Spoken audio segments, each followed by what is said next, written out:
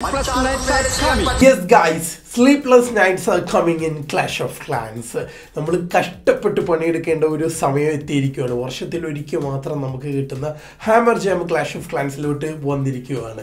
Best hammer jam value ever in clash of clans എന്ന് പറയാൻ പറ്റുന്ന ഒരു രീതിയുണ്ട്. 50% of time reduction, 50% of cost reduction and 3x resource boost പ്രൊഡക്ഷനും കൂടെ നമുക്ക് ക്ലാഷ് ഓഫ് ക്ലാൻസ് ഇപ്രാവശ്യം ഹാമർ ജാം ഇവന്റിലൂടെ നമുക്ക് കൊണ്ടുവരുന്നുണ്ട്. റിസോഴ്സിന്റെ പ്രൊഡക്ഷൻ കൂടി, ടൈം കുറഞ്ഞു, കോസ്റ്റ് കുറഞ്ഞു, നമ്മൾ പണിയെടുക്കാൻ കൂടെ വില്ലിങ് ആണെന്നുണ്ടെങ്കിൽ എനിക്ക് തോന്നുന്നത് നമുക്ക് ഒട്ടുമിക്ക എല്ലാ റെസ്റ്റ് ആയിട്ടുള്ള ബേസസിനെയും ഒരു ഓൾമോസ്റ്റ് നല്ലൊരു രീതിയിലോട്ട് എത്തിക്കാൻ പറ്റുന്ന ഒരു കിടിലൻ അവസരമാണ് ക്ലാഷ് ഓഫ് ക്ലാൻസ് നമ്മളെ മുന്നിലോട്ട് കൊണ്ടുവന്നിട്ടുള്ളത്. Time and resource, these are the important factors in clash of clans. Time ഏറ്റവും വലിയൊരു ഇമ്പോർട്ടൻ്റ് ആയിട്ടുള്ള ഘടകമാണ്. ഓരോ ടൗൺ ഹാൾസും വരുന്ന സമയത്ത് 20 ദിവസം 18 ദിവസമൊക്കെയാണ് ഓരോ ബിൽഡിങ്സിൻ്റെയും അപ്ഗ്രേഡിൻ്റെ സമയമായിട്ട് വരുന്നത്. ആ ഒരു സാധനം നമുക്ക് പകുതിയായിട്ടാണ് കിട്ടുന്നത്. 20 ദിവസം നമ്മൾ പണ്ട് അപ്ഗ്രേഡ് ചെയ്തിരുന്നത് ഇന്ന് വെറും 10 ദിവസം കൊണ്ട് നമുക്ക് അപ്ഗ്രേഡ് ചെയ്ത് എടുക്കാൻ പറ്റും. അപ്പം ലോവർ ടൗൺ ഹാൾസിൻ്റെ കാര്യം അതിലും എളുപ്പമാണ്. 3-4 ദിവസമാണ് മാക്സിമം വരുന്നത്. അത് 1-2 ദിവസങ്ങൾ കൊണ്ട് ഇനി നമുക്ക് കംപ്ലീറ്റ് ചെയ്തെടുക്കാൻ പറ്റുന്ന ഒരു സമയമാണ് ഹാമർ ജാം ഇവന്റ്. റിസോഴ്സിൻ്റെ കാര്യം പറയുകയാണെന്നുണ്ടെങ്കിൽ നമുക്ക് 2 കോടി വേണം ഒരു ടൗൺ ഹാൾ അപ്ഗ്രേഡ് ചെയ്യാൻ, അല്ലെങ്കിൽ അത്രയും തന്നെ ലക്ഷങ്ങൾ വേണം ഓരോ ബിൽഡിങ്സും അപ്ഗ്രേഡ് ചെയ്യാനായിട്ട്. കോടിയിൽ കുറഞ്ഞ കളികളേ ഇല്ലാത്ത ഒരു രീതിയിലാണ് ഹയർ ടൗൺ ഹാൾസിൻ്റെ കേസ് വരുന്നത്. സോ അവർക്ക് വേണ്ടിയിട്ട് കിട്ടുന്ന ഒരു കിടിലൻ ചാൻസ് ആണ്. അതായത് നമുക്ക് സേവ് ചെയ്യാൻ പറ്റുന്ന റിസോഴ്സ് ടൈം എന്ന് പറയുന്നത് നമുക്ക് ചിന്തിക്കാൻ പറ്റുന്നതിനും അപ്പുറമാണ് ഈ ഒരു ഹാമർ ജാം ഇവന്റിൻ്റെ സമയത്ത് വരുന്നത്. നമ്മുടെ ക്ലാഷ് ഓഫ് ക്ലാൻസിൽ നമ്മൾ ഏറ്റവും കൂടുതൽ റിസോഴ്സസ് സ്പെൻഡ് ചെയ്യുന്നത് എന്തിനാണെന്ന് ചോദിച്ചു കഴിഞ്ഞാൽ അത് നമ്മളുടെ വാൾസിന് വേണ്ടിയിട്ടാണ്. ഏറ്റവും കൂടുതൽ വാൾ പീസസ് ആണ് നമ്മളുടെ ക്ലാഷ് ഓഫ് ക്ലാൻസിൽ നമ്മൾ ഓരോ ടൗൺ ഹാൾസ് വരുന്ന സമയത്തും സ്പെൻഡ് ചെയ്തുകൊണ്ടിരിക്കുന്നത്. സോ ആ ഒരു വാൾസ് അപ്ഗ്രേഡ് ചെയ്യാൻ പറ്റിയ പെർഫെക്റ്റ് ടൈമായിട്ട് നമുക്ക് ഈ ഒരു ടൈമിനെ നമുക്ക് കണക്കാക്കാം. ഹാമർ ജാം ഇവന്റ് വരുന്നുണ്ടോ, വാൾസ് നമുക്ക് മാക്സ്ഡ് ഔട്ട് ആക്കാനുള്ള ഒരു കിടിലൻ അവസരമാണ്. വാൾസ് അപ്ഗ്രേഡ് ചെയ്യുന്നതിൻ്റെ ഒരു ബെനിഫിറ്റ് എന്താണെന്ന് വെച്ച് കഴിഞ്ഞാൽ ഒരൊറ്റ ബിൽഡറിനും ആവശ്യം മാത്രമേ വരുന്നുള്ളൂ. അതുപോലെ ടൈം നമുക്ക് ഇതിലൊരു ഇമ്പോർട്ടൻ്റ് ആയിട്ടുള്ള ഘടകം വരുന്നില്ല. വാൾസ് അപ്ഗ്രേഡ് ചെയ്യാനായിട്ട് ജസ്റ്റ് കോസ്റ്റിൻ്റെ കാര്യം മാത്രമേ വരുന്നുള്ളൂ. ലൂട്ട് ചെയ്യുന്നു, നമ്മൾ വാൾസ് അപ്ഗ്രേഡ് ചെയ്യുന്നു, ലൂട്ട് ചെയ്യുന്നു, വാൾ അപ്ഗ്രേഡ് ചെയ്യുന്നു. സോ 6 ബിൽഡേഴ്സ് ഉള്ളവന് 5 ബിൽഡേഴ്സിനെ പണിക്കിട്ടിട്ട് ഒരു ബിൽഡറിനെ ഫ്രീ ആക്കി വെച്ചുകൊണ്ട് വാൾസ് കണ്ടിന്യൂസ് ആയിട്ട് മാക്സ് ആക്കി കൊണ്ടുവരാൻ പറ്റും. വാൾ റിങ്സ് യൂസ് ചെയ്യണോ ഈ ഒരു ഹാമർ ജാമിന്റെ സമയത്ത്? അതിന് പ്രത്യേകിച്ച് വല്ല ഗുണമുണ്ടോ? ഈ വാൾ റിങ് ഈ ഒരു സമയത്ത് യൂസ് ചെയ്യുന്നതുകൊണ്ട് വലിയൊരു വ്യത്യാസമൊന്നും കൊണ്ടുവരാൻ പറ്റുന്നില്ല.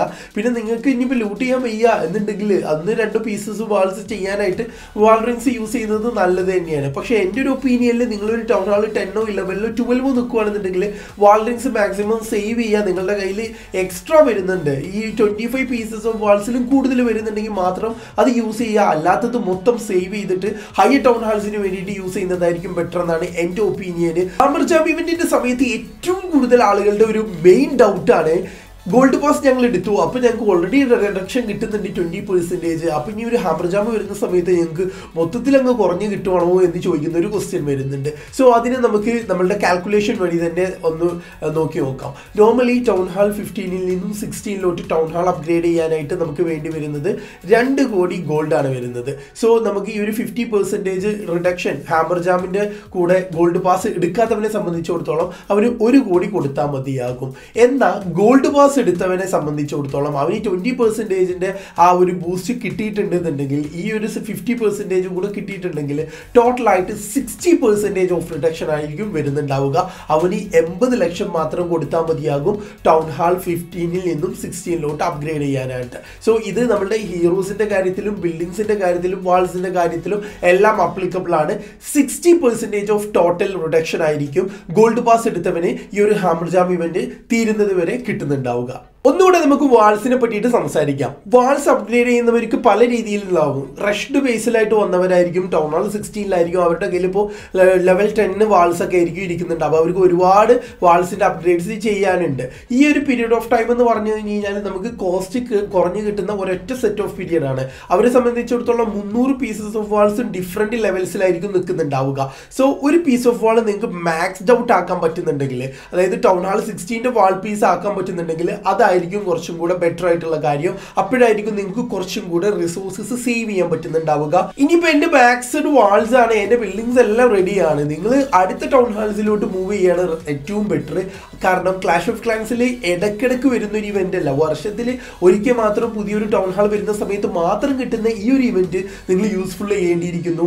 കറക്റ്റായിട്ട് അടുത്തൊരു ടൗൺ ഹാളിലോട്ട് അങ്ങ് പോവേണ്ടിയിരിക്കുന്നു. ടൗൺ ഹാൾ 13 ഫുള്ളി മാക്സ്ഡ് ആണോ, നിങ്ങൾ നേരെ ടൗൺ ഹാൾ 14 എത്തേണ്ടിയിരിക്കുന്നു. എന്നിട്ട് അവിടെ കുറേ വാൾ പീസസ് അങ്ങ് അപ്ഗ്രേഡ് ഈ ഒരു സമയത്ത്. അല്ലാന്നുണ്ടെങ്കിൽ അവിടുത്തെ കുറച്ച് ബിൽഡിങ്സിന്റെ അപ്ഗ്രേഡ്സ് ചെയ്യുക, നിങ്ങളുടെ റിസോഴ്സസ് മൊത്തം യൂസ് ചെയ്യുക. അങ്ങനെ ഈ ഒരു ഇവന്റിന്റെ സമയം നിങ്ങൾ മാക്സിമം യൂട്ടിലൈസ് ചെയ്യുക. കാരണം sleepless nights are coming in clash of clans എന്ന് ഞാൻ എല്ലാ ഹാമർ ജാം ഇവന്റിന്റെ സമയത്ത് വീഡിയോ ചെയ്യുന്ന സമയത്ത് ഞാൻ പറയാറുണ്ടായിരുന്നു. എന്തുകൊണ്ടാണ് ഞാൻ നിങ്ങളോട് നെക്സ്റ്റ് ലെവൽ ടൗൺ ഹാളിലോട്ട് പോകാൻ പറഞ്ഞതെന്ന് വെച്ച് കഴിഞ്ഞാൽ, ഈ ഒരു സാധനം നമുക്ക് എല്ലാ സമയത്തും കിട്ടുന്നതല്ല. നിങ്ങൾ ഇനി ഒരു പുതിയ ടൗൺ ഹാളിലോട്ട് അടുത്ത വർഷം ഞാൻ പോവുള്ളൂ, അല്ലെങ്കിൽ ടൗൺ ഹാൾ 17 അപ്ഗ്രേഡ് വരുന്ന അന്നേ ഞാൻ പോവുള്ളൂ എന്ന് വിചാരിച്ച് നിൽക്കുന്നവരാണെന്നുണ്ടെങ്കിൽ നിങ്ങൾക്ക് ഒരുപാട് സമയം വേസ്റ്റായി.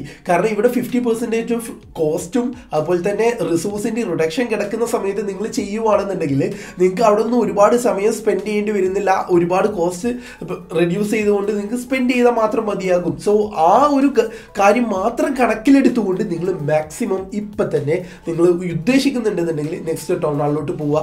വാളും മൊത്തം റെഡി ആണെന്നുണ്ടെങ്കിൽ വെറുതെ ഒരു ടൗൺ ഹാളിൽ സ്റ്റേ ചെയ്യുന്നത് കൊണ്ട് ഒരു യൂസും തന്നെ ക്ലാഷ് ഓഫ് ക്ലാൻസിലില്ല. ഇനി ടൗൺ ഹാൾ 16 ഫുള്ളി മാക്സ്ഡ് ആയിട്ട് നിൽക്കുന്നവർ ഇനി എന്താണ് ചെയ്യാനുള്ളത്? ടൗൺ ഹാൾ 17 വേണ്ടിയിട്ട് പ്രിപ്പയർ ചെയ്യുകയാണ് ചെയ്യാനുള്ളത്. സോ അവർക്ക് വേണ്ടിയിട്ട് ഇവിടെ ഒരുപാട് ഹാമർ ജാം ഇവന്റ്സ് ഡീൽസ് വരുന്നുണ്ട്. നമ്മളുടെ ക്ലാഷ് ഓഫ് ക്ലാൻസിനകത്ത് പർച്ചേസ് ചെയ്യാൻ ക്ലാഷ് ഉള്ളവൻ മാത്രം പർച്ചേസ് ചെയ്യുക, അല്ലാത്തവൻ വേണ്ട, പർച്ചേസ് ചെയ്യേണ്ട. Free to play is really interesting in clash of clans. കാരണം ഇവർ കൂടുതൽ സമയമൊന്നും കൊണ്ടുവരുന്നില്ല. മാക്സിമം ഓഫ് ഈ ഒരു town hall 16 period of time തന്നെ ഉള്ളൂ ടൗൺ ഹാൾ 17 വരാനായിട്ടും. സോ ആ ഒരു സംഭവം എല്ലാ സംഭവങ്ങളും ഇവർ റെഡ്യൂസ് ചെയ്ത് കൊണ്ടുവരുന്നുണ്ടാവും. സോ കാശുള്ളവൻ മാത്രം ഡീൽസ് പർച്ചേസ് ചെയ്യുക, അല്ലാത്തവൻ അതിലോട്ട് നോക്കേണ്ട കാര്യമേ വരുന്നില്ല. പിന്നെ അതുപോലെ തന്നെ വാൾസ് മാക്സ് ആക്കാൻ എന്നെ പോലെയുള്ളവർ ഇപ്പോൾ തന്നെ ലൂട്ട് ചെയ്ത് തുടങ്ങിക്കോ. ഇവന്റ് ഇവിടെ സ്റ്റാർട്ട് ആയിരിക്കുവാണ് നമുക്ക്. So let's enjoy this hammer jam event along with pixel gaming COC YouTube channel and ഇൻസ്റ്റഗ്രാമിൽ നിങ്ങൾക്ക് അക്കൗണ്ട് ഉണ്ടെന്നുണ്ടെങ്കിൽ pixel gaming COC ഇൻസ്റ്റഗ്രാമിന്റെ profile follow ചെയ്യാൻ മറന്നു പോകേണ്ട. ഒരുപാട് അപ്ഡേറ്റ്സും ഒരുപാട് ഇൻഫർമേഷൻസും നമ്മുടെ അവിടെയും ഷെയർ ചെയ്യാറുണ്ട്. പുതിയൊരു വീഡിയോയിലൂടെ വീണ്ടും കാണാൻ കഴിയും. അതുവരെയും എല്ലാവരോടും ഗുഡ് ബൈ. हम मैं बाजीगर सबसे अलग सबसे असली डिफरेंट कैलिबर